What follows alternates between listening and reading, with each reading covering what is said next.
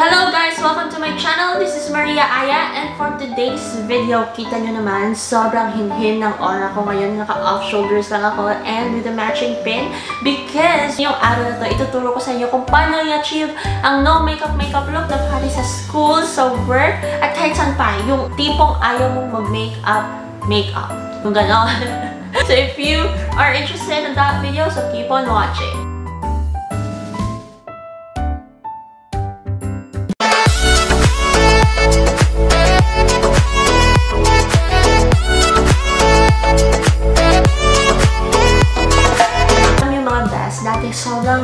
Sobrang laki ng bag ko kasi sobrang dami kong magdala ng makeup. I should have foundation, eyeliner, sobrang dami.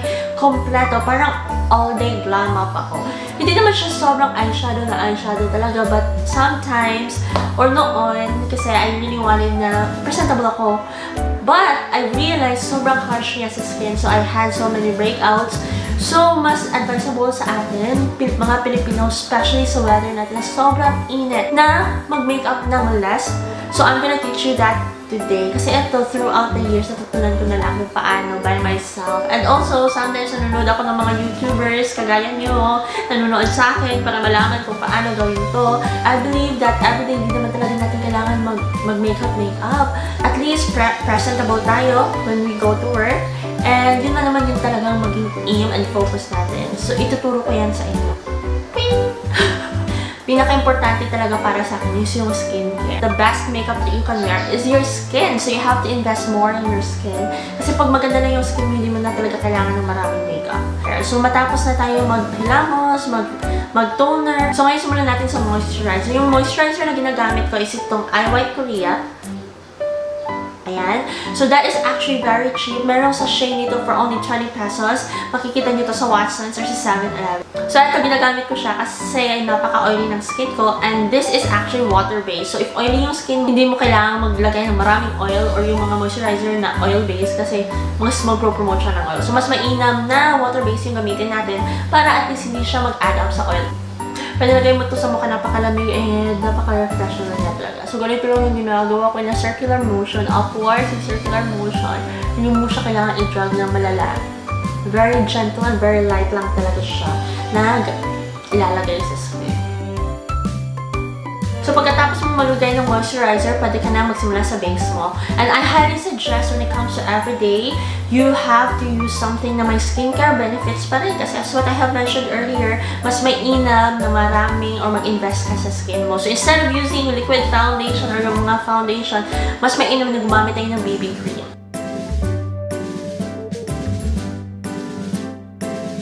For today, I'm gonna use BB cream from Kay. This has SPF 15, so which is already having a sunscreen or sun protection. Practice na ma-protectin yung mukha natin sa harsh sunlight, diba? Kasi ang init-init dito sa Pilipinas, so we need to have something that would protect our skin. Ginagawa ko is nilalagay ko siya dito sa likod ng palette ko, or sa likod or sa gilid. Isang pump lang kasi napaka-thick ng consistency nito. Tapos dinadot-dot ko siya sa mukha. Pagkatapos, i-blend in ko din siya. Etong salamin na ginagamit is also coming from Kay. I would like to thank Portia or si Clyde na siya yung nagpaan sa akin ng mga Kay products. Si Kay dealer siya. If you're from Cebu, contact me kasi mayroong kaibigan na nagdi-deal ng Kay. Actually, magaganda talaga yung mga products ng Kay. So, i-blend in ko na siya gamit ang brush ko.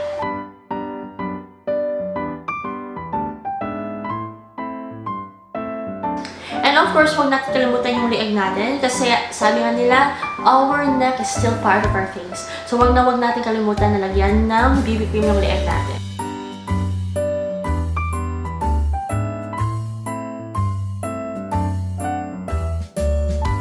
So, gusto ko itong BB cream na to kasi this is actually very lightweight. Parang wala ka lang ginagamit sa mukha mo. At the same time, ang dami niyang skincare benefits aside from the SPF. Yun na yung kaganda nito kasi it matches my skin tone very well. Ewan ko lang, parang puti niya sa camera but in person, hindi naman. Well, sa everyday makeup routine ko, last ko na talaga yung powder kasi I usually use tints. Hindi ako nag-use ng mga powder blushes. Sometimes lang, pero most of the time, tints talaga yung ginagamit ko. But on those days na ginagamit ko yung mga tints, hindi ko siya nilalagay on top of the powder. Kasi if ilalagay mo siya on top of the powder, mahihirapan ka nang mag-blend in ng tints mo. This is actually my favorite tint. So, pwede siya sa lips, pwede siya sa cheeks. Sobrang dami ko ng color shades dito. Meron dito sa SM Cebu, meron din siya sa Shopee. It retails for 200 plus something. And napakaganda ng consistency niya. At napakaganda ng color payoff, especially sa cheeks and sa lips. So, eto siya. This is actually color tints from Colourete. Ayan. Ang dami-dami kong shades. Actually, I have like mga 10 shades dito. But for this video, I'm gonna use 2 shades. One for the lips and one for the cheeks. Actually, kahit isa lang naman yung shade na bibilhin mo, if you're going to start fresh, ayos lang naman siya. Kasi maganda na yung kulay. Magma-match up na siya sa lips at saka sa cheeks mo. Dahil nga napaka-pigmented, dahil nga sobrang pigmented ng tint na to, I usually start sa cheeks na napaka-konting dots. Napaka-konting dots lang ilalagay ko sa face ko kasi napaka-pigmented, napakaganda ng color payoff. So, ayaw mo naman yung sobrang striking na blush. So, konti-konti lang. A little goes a long way ka. Wala namang problema sa pag-blend ito kasi napaka-blendable since oil-based nga siya. The more you rub it, mas nagre-lessen yung kulay. Diba? Parang skin lang siya. Yun yung maganda dito sa tint ito. Kasi when you put it in your skin, parang skin lang talaga siya. Hindi siya yung tipo ng tint na halatang-halata na may something kasama. Ito parang skin. If you're going to look at it closely, parang namumula lang yung balat mo. Kaya sobrang gusto ko to. I was actually sad kasi 3 months ago, sabi ng Colourete dito sa SM, mag-close daw sila kasi wala daw may pili. Last month, or 2 weeks ago lang pala, pumunta ko ng SM, andun pa rin sila. So, luckily, nakakuha ako dito. Yung next naman natin would be our kilay. What I'm gonna use for my kilay is still coming from Kay kasi nga, this is something na gustong-gusto ko din kasi yung kulay niya is hindi sobrang harsh. Kasi if ever ayoko yung sobrang kilay on fleek, gusto ko lang yung natural looking eyebrows at hindi yung sobrang kulay na kulay yung kilay mo. Alam mo yun? Hindi mo mag-gets? Hindi ko rin nag-gets eh.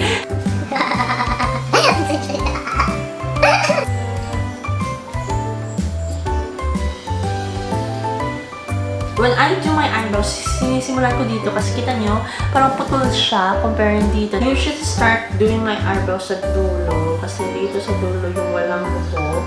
So, yun yung fill in ko. Tapos pagdating dito sa dulo, hindi ko talaga siya ginagawa. Very light lang din yung inaano. Kasi ayoko siyang kulayan masyado. Parang gano'n. At tapos yan, since nalagyan ko siya ng linya dito sa baba, hindi ko talaga siya fill in yung dito. Yung gagawin ko, blend in ko na lang siya kasi may kulay din to. So at least parang yung faded kilay look ma-achieve natin ng gano'n. Tapos sa kabila naman. Yung next naman natin is yung lashes natin. Don't kung ako lang ba, pero hinihipan ko siya yung curlish para uminit. Kasi parang yung science yun, yung parang curling iron or yung flat iron na if uminit siya, magpa-flatten yung buhok mo. So yun din yung feeling ko. Effective din naman siya. Kasi meron din ako nakikita mga makeup artists na blino-blower nila ito. Tapos, if medyo mainit na, ginagin nila. Since ito, everyday makeup look, hindi natin kailangan ng blower or any other super gandang mga equipments, and we can just use our natural heat of our mouth. Ganon.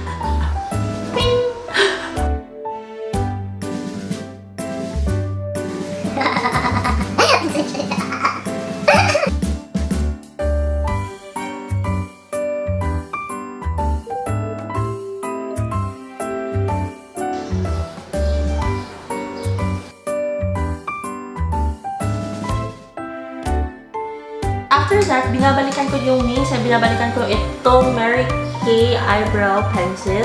Kasi ginagawa ko siyang tight line. Pang-tight line siya sa upper lash lines ko. Para at least mas mag-define or mas bumuka yung mata mo. Usually, yung iba nag-eyeliners lang on top. But I don't usually do that. Kasi nga, this is a no makeup look. So, parang gusto natin ipakita na parang wala tayong makeup. So, tight line lang yung gagawin natin. Para at least bumuka yung mata natin.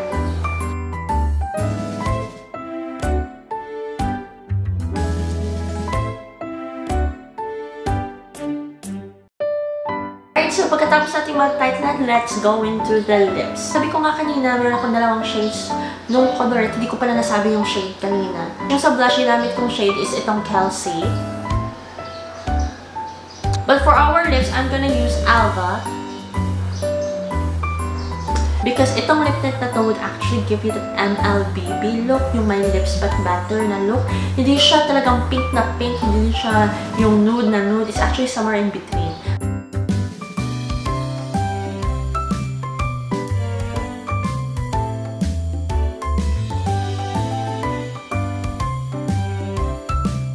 So, the lip balm that I use, and I really love it, this is actually Baby Lips Dr. Rescue from Maybeline, New York. Gustong-gusto ko to kasi yung parang meron siyang menthol na flavor.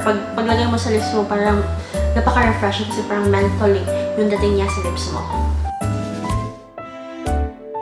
And lastly, yung sabi ko nga, last ko na ginagamit yung powder. What I'm gonna use is also coming from Mary Kay. Ito, gamit na gamit ko na din siya kasi ito yung powder na ginagamit ko recently kasi nagustuhan ko yung coverage. Actually, light coverage lang siya. Usually, nagpa-powder ako dito lang sa T-zone kasi gusto ko yung dewiness ng cheeks ko. So, sa T-zone lang ako naglalagay ng powder pero hindi siya gaano. Tapos, konti sa under eyes. Pero hindi mawala yung sheer kasi minsan napakaganda ng sheer kasi healthy glow siya tignan. Alright guys, we're all set. So ito na yung no makeup look sa atin. Na paglalabas tayo, parang wala lang. Yung gandang fresh lang. Hindi masyadong marami yung nilagay natin. But konting-konti lang. At the same time, meron siyang skincare benefits from lips to our baby cream. So if you like this video, don't forget to hit on like and subscribe. And click on the notification bell para updated ka sa bawat upload ko. Because I upload 3 times a week. Every Tuesdays, Thursdays, and Saturdays. So thank you so much for watching guys. I hope to see you on my next video. Goodbye!